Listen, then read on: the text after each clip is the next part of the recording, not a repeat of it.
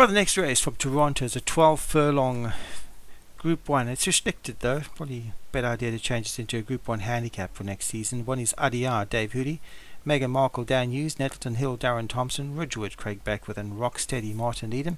Those are the 5 horses here, and there's 3-year-olds and up restricted race. It's restricted Group 1. The small field definitely suggests we should maybe look at changing this in the future, and away they go. And quickly away Meghan Markle, also Nettleton Hill up the inside. In between horses RDR, and the lilac colours for Dave Hoody. Up on the rail is Rocksteady for Martin Needham. Then comes Ridgewood for Craig Beckwith.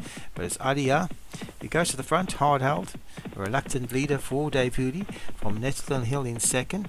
Up on the outside is Ridgewood for Craig Beckwith. Then comes Meghan Markle for Dan Hughes, and at the back of the field Rocksteady for Martin Needham. They're almost an Indian file as they head off on their final circuit, with RDR a comfortable leader by 3 lengths clear of Nettleton Hill in second. 2 lengths further back to Ridgewood for Craig Beckwith. Up on that one's outside is Meghan Markle for Dan Hughes, and Rocksteady at the back of the field for Martin Needham. So Dave Hoody's RDR in those lighter colours is about 4 lengths clear now of Nettleton Hill in second.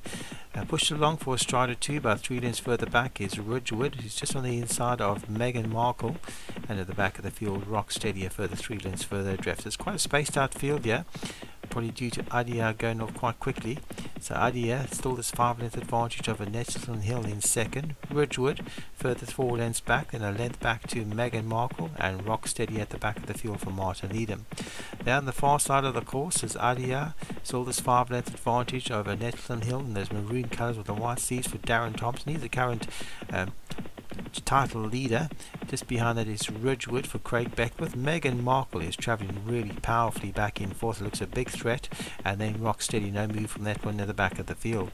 The field starts to pack up now, and RDR has been joined by Nettleton Hill. Meghan Markle still going powerfully back in third. Ridgewood is in fourth, and Rocksteady still got a lot of ground to make up at the back of the field. RDR tries to kick from the front here. Nettleton Hill tries to go with that one, but Meghan Markle is travelling really well back in third for Dan Hughes, and looks like it's only a matter of time before that one joins the leaders. It's RDR in front from Nettleton Hill, but here comes Meghan Markle, also running on strongly on the outside is Ridgewood. It's still RDR in front, but Meghan Markle is now has him in his sights, and Meghan Markle comes to join RDR in front. It's RDR, Meghan Markle on the outside. RDR still has the advantage. Meghan Markle by the neck down.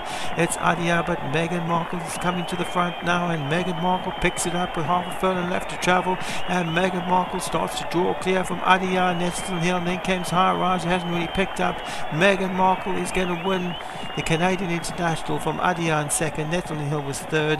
Ridgewood was fourth for Craig Beckwith, and Rocksteady was never dangerous back in fifth for Martin Needham. So Dan Hughes, one of the trainers in line for a possible title challenge, wins with Meghan Markle. RDR second for Dave Hoody, Nettleton Hill third for Darren Thompson, Ridgewood fourth for Craig Beckwith, and Rocksteady fifth for Martin Needham.